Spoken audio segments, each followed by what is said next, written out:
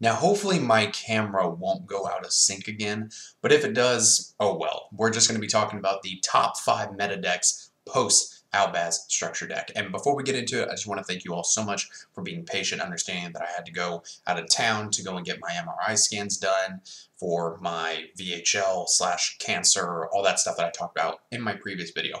So thank you so much for being understanding with that. Thank you for being understanding that there's no retrospective out. I'm hoping to work on that this week while I'm recovering from being injected twice with contrast and being in an MRI machine for almost 3 hours. Yeah, it's not fun. So with all that out of the way, thank you so much for your patience, and let's dive on in to the top 5 meta decks.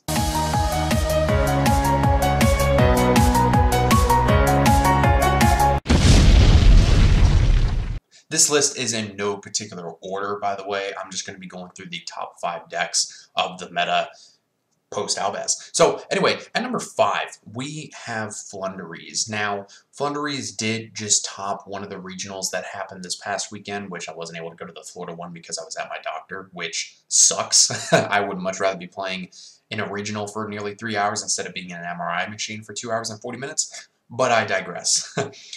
Flunderies is still going to be a very good pick going into post-Albaz format, which is in just a couple of weeks, because of the fact that no special summoning means you can't play Yu-Gi-Oh! And you can't have fun. Now, one thing I think will change with the deck is the fact that some builds are playing Flunderies in the Scary Sea. The issue with Scary Sea that you need to keep in mind, however, is that it only stops inherent summons. So for example, if you special summon a Cyber Dragon from your hand, you can activate Scary Sea to lock the opponent out of special summoning for the rest of the turn. But if they play Branded Fusion, Fusion Destiny, what have you, you can't stop that with Scary Sea. So really, Scary Sea in your Albaz matchup is pretty much useless. I think Featherstorm is still going to be fantastic moving forward because then they can't use Lubellion, they can't use Mirror Jade, D-Shifter is still going to be a mainstay in the deck. That's never going to change because you shut them out of Mirror Jade. And really, the matchup as a whole, from what I've been testing, is not that hard as a Flunderies player. And I've been playing Flunderies for months now. I mean, I know the deck inside and out, forwards, backwards, sideways. I could play it with my eyes closed.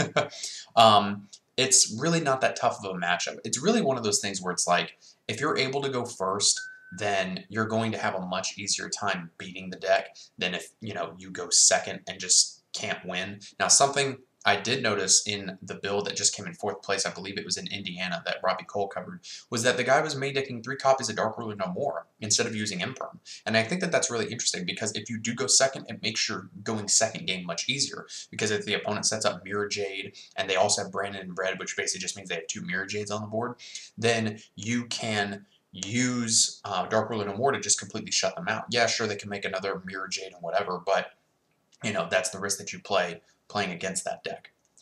At number 4, I have Based, aka as we call it on the channel, Badass Sexy Engine deck. Now, apparently the Albaz structure deck and the Despia cards and all that actually mix in with Base really well post-Albaz structure deck. I haven't been able to find any builds, not even any videos about Based with Albaz specifically, but apparently it mixes in really well. And when you're playing a deck like Badass Sexy Engine that has so many different engines in a 60-card deck, why wouldn't Albaz work well? I mean, it really does make sense. Plus, you have the Brave engine and, just anything else that you want to play in the deck. So it seems that it would really mix in well. Now, why am I covering Based and, Albaz as 2 separate lists? Well, that's because of the fact that Base is its own deck. And not everything really revolves around Base because a bunch of other decks can compete. And it's going to be interesting to see if pure Albaz is going to be better than Base. I still feel like Base is going to be pretty good whether or not they have the Albaz support in their deck. I mean, Albaz is just that good that it can be splashed into many different things. But with Based and the boards it can make, yeah, Albaz is going to have a hard time, especially if they are playing an Albaz engine themselves, which makes falling to Albaz himself much stronger. But regardless, it's still going to be a great deck moving forward. And at number 3, I have Prank Kids. Now, apparently Prank Kids won the Florida Regional, which doesn't surprise me, especially considering I know a local Florida player here that plays like 19 hand traps in his Prank Kids build with the Adventure engine. So Prank Kids is only, I feel, going to get better and better as you go forward.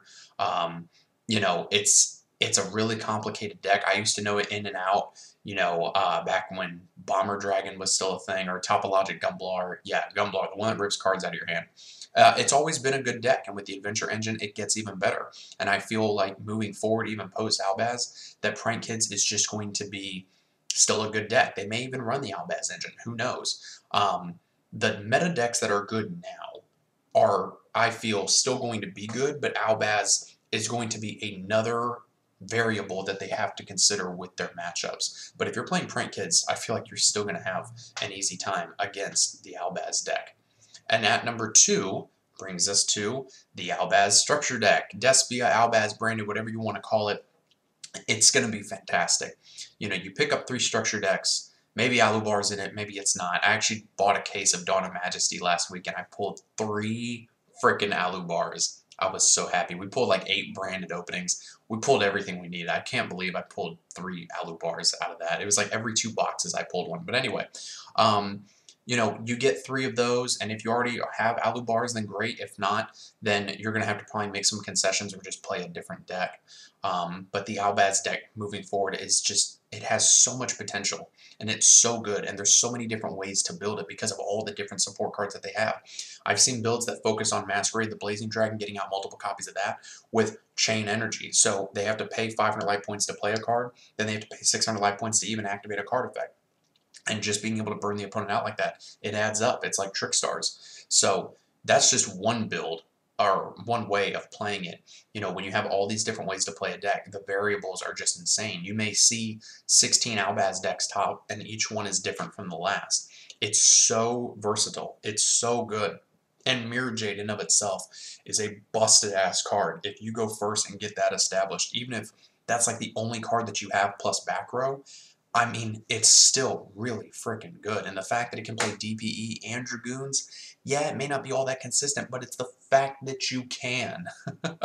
So you got to be prepared for this deck going forward. There's no ifs, ands, or buts about it. And finally, at number 1, I have Sword Soul. Sword Soul is still a very good deck going forward. I would say that it's, obviously better than, say, something like Dogmatica and Bookshadal that used to really be a good Tier 1 deck. Now it's kind of like 1.5 Tier 2, debatably. But Sword Soul is going to be that always very good, very consistent Tier 1 deck, even without Protos. And it's very malleable, similar to Albaz. I think what you're going to see moving forward is that all these decks, minus Flunderies, are going to be playing some form of an Albaz branded engine just because it's that splashable. People have been talking about how there's going to be another power creep when that structure deck comes out, where decks are going to evolve, decks are going to change. You're going to see Sword Soul, but then maybe a branded adventure engine. Like, a lot of decks now are going to become Adventure branded, and then whatever engine they're playing. So, for example, Adventure branded Prank Kids, Adventure branded Sword Soul. Like, I feel like that's really what's going to happen. That's why you're really not going to probably see a huge shift in the meta decks as a whole once Albaz comes out, because Albaz can just make some of those decks much more powerful, or you can play it on its own with $103 to $105 copies of Alubars and, just keep playing in the meta that you're in. Whether or not we get a ban list this month or next month is obviously up for debate as well. I don't know, but I really don't feel like that they're going to hit Albaz in any way. Maybe they'll hit other things in the format to kind of ease back all these other meta decks so that they're not as powerful. But regardless, Albaz is still just going to be insane, whether it's in Sword Soul or even just Sword Soul in general. It's still going to be very strong. So guys, please let me know what you thought about this top 5 list. I apologize for all the jump cuts. I want to make sure that I was very accurate and informative, and also not making videos for 3 days has left me a little bit rusty. So you're going to have to forgive me on that. I'm used to having scripts in front of me.